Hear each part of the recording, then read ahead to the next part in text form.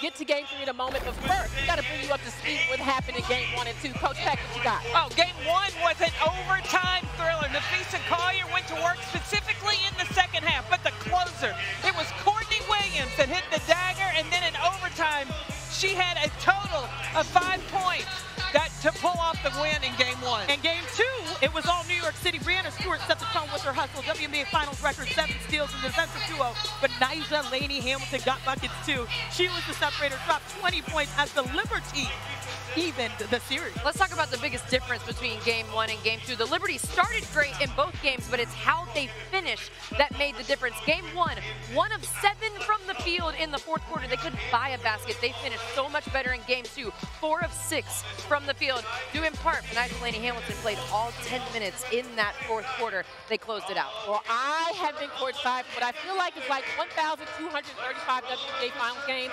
And game 1, that overtime thriller should be running on repeat on ESPN Classic, if that's a thing. I don't know. It should be there. But either way, guys, let's fast forward to where we are now, game 3. Coach Peck, what should we be looking for? I'm going to piggyback on what Drea said and talk about how they finished.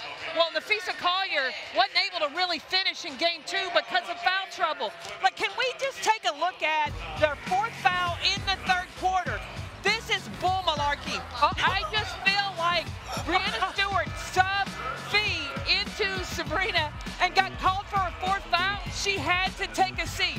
Minnesota's at their best when you're closing the 3rd quarter into the 4th, and she was not available early. Not bull malarkey. Right. Tell me you're from the South with words like that. Look, the Liberty, they can afford foul trouble based off of their talent. The Lynx, especially Nafisa Collier, they cannot. Bull malarkey is amazing, but CP, I agree. That call was terrible. I am interested to see what the foul count is. New York shot 14 free throws. Minnesota only shot 7. The other thing I have my eye on is Nyjah Laney Hamilton. You talked about her 20 points in game 2. She didn't look like herself at all playoffs until game 2. You heard what she said to Holly. That shot finally kicked in. She wasn't just talking about that jump shot. She has gone through a lot to get back on the court. And you know, we talk about basketball like a game of chess. She's like the knight, you know, the little sneaky one that could jump over the opponent and do a lot of things and hurt you in a lot of ways. Minnesota has to account for Nyjah now. Well, because Nyjah scored the way that she did, Minnesota's going to have to adjust their defense because they've gotten away with playing off of Nyjah Laney. We can take a look at the tape and watch how Minnesota is able to rotate players in. You see Bridget Carlton come in when Brianna Stewart has the basketball to protect the paint. Now, what Minnesota is going to have to do is Alana Smith has got to take the first pass out, not just go back to JJ. She's got to take the first pass out. They need to triangle switch. And on this next option, when Sabrina cuts to the basket, Courtney Williams comes in.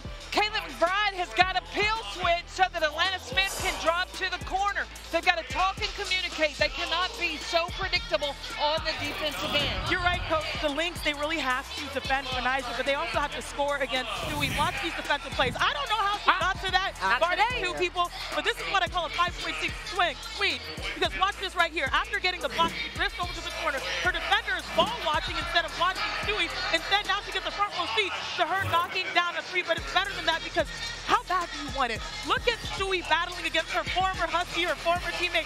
What I love right here is just her commitment to putting her body on the line to make the play.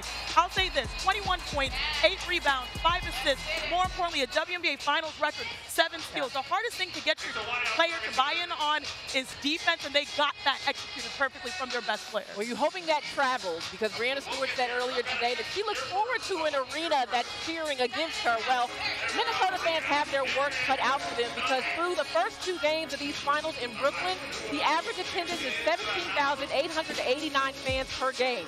That is on pace to be the 2nd highest average attendance in the finals all time. And according to the Minnesota Star Tribune, the Lynx already sold 17,000 tickets for game 3.